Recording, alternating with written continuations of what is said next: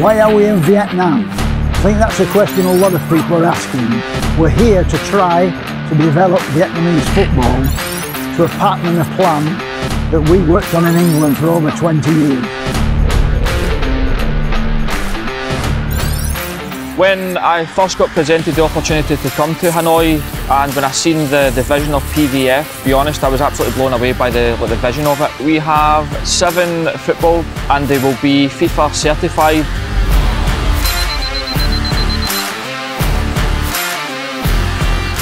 The weaknesses we found both tactically and physically in the players.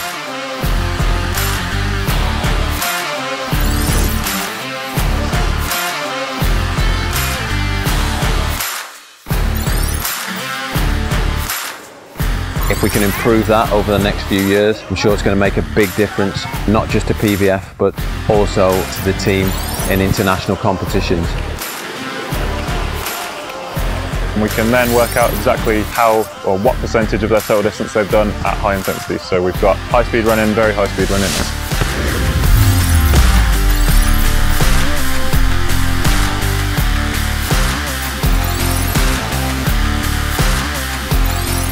You can use the 360S to improve a skill of a specific player. The problem receiving a high ball, you can use it to improve a lot of skills. Even the goalkeepers can have use of this. They need to improve pass.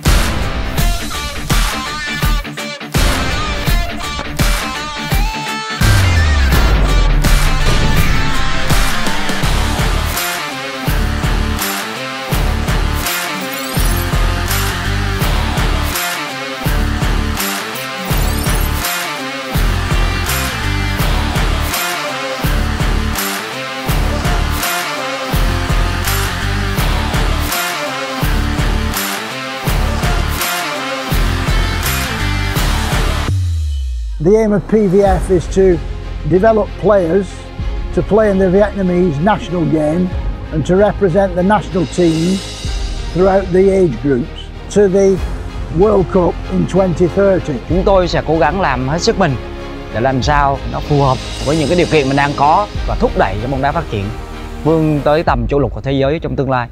I certainly believe that there is definitely a chance of this generation reaching the World Cup.